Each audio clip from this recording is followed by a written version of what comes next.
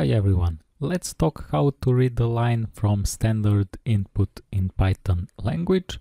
First, what we're going to do is to import standard input from the system module, and then we're going to make a variable text in which we're going to store readed line from standard input. So we're going to use standard input and we're going to call readLine method.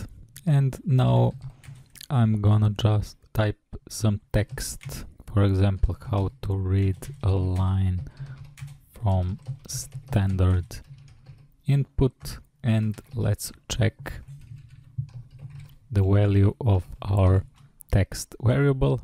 And as you can see, our variable text has this text, so this text is read it from standard input in Python. That's all in this tutorial. Don't forget to subscribe to my channel and to see other tutorials on my channel. See you in the next tutorial.